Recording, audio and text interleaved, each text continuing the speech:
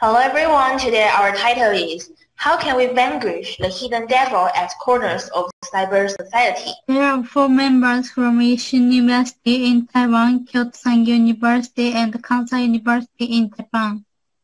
And this is our agenda. And let's take a look at our video.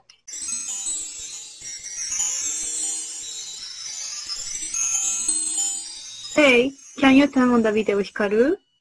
Okay. Hello. Hello. Hi. Hello. Hi. Sorry, why don't we stop this meeting? I see. I see. I'm Okay. sorry. I apologize to stop meeting suddenly. No problem. Let's talk someday again. It's okay. They were chatting like they are good friends. But this is the beginning of the bullying. Shiori posted a recording of video on SNS. Some mean comments are arrived for the post. Hey Jenny, have you heard this news already? Not yet. What happened? Because of cyberbullying, these 3 girls attacked this girl's appearance is now wearing, so she committed suicide herself.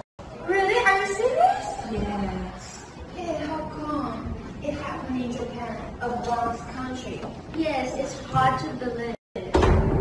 Hi. So you already seen this news? Yes, it's a big news. Do you know the girl already committed suicide?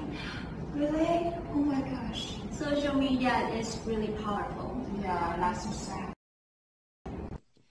What is cyberbullying? Cyberbullying is bullying with the use of digital technologies.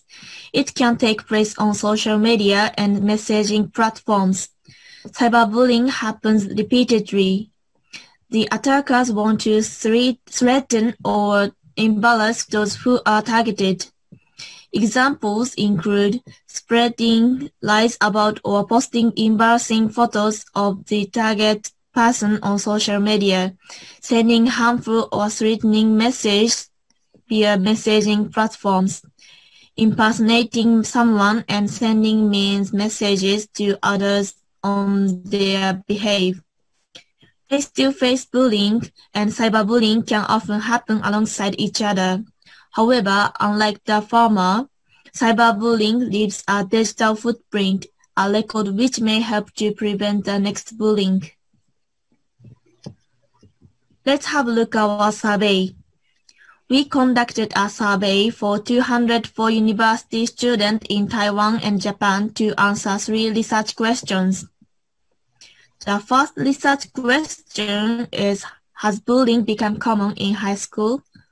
What we learned from the survey is that even though the majority of people answered that they have never been bullied, about half of them said that they have seen bullying, and about 40% said that bullying has become common. The second research question is, do you know any professional organization for cyberbullying? Most people knew about it, but about 40% thought it is unhelpful. The third research question is, what kind of effects does the cyberbullying have? Numerous respondents answered lose confidence in oneself, become emotionally unstable, and can't trust anyone. And to the question, how to solve bullying, as many as 15% of respondents answered they don't know. Trina and Mary will lead you to find out the insight for our next part. First, we are going to discuss whether cyberbullying is common in high school. The analysis shows extreme results to us. In the first place, we think that the left column is related to the person's experiences. Many people were embarrassed about the problem that they have already faced. But in the right column, they are more likely to talk about others' experiences that made them answer the question honestly. Oh, I see. That's why it caused different results. Hey, do you know any counseling system to help the victims? Yes, in Taiwan, most people know we have counseling system, but 57% of people think it's not helpful. What makes it not helpful? Accordingly, we found that the counseling system in Taiwan haven't been working well for most people. Besides, looking at its influence, we found various reasons.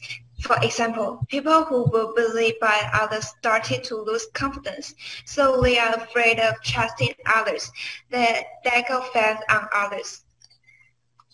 We have designed a package of solution with the abbreviation of initial alphabet. In TEL, T means take steps. When we face a perpetrator, we need to be strong and fight against him. So, Katrina, how can we fight back when we face those problems? The questionnaire shows that we can talk directly to the perpetrator, whether we like this or not. Or, if we are strong enough, we can ignore the negative words in the situation. And how can we strengthen ourselves? For instance, when we face the victims, we need to help them become stronger mentally and help them to be more confident about themselves.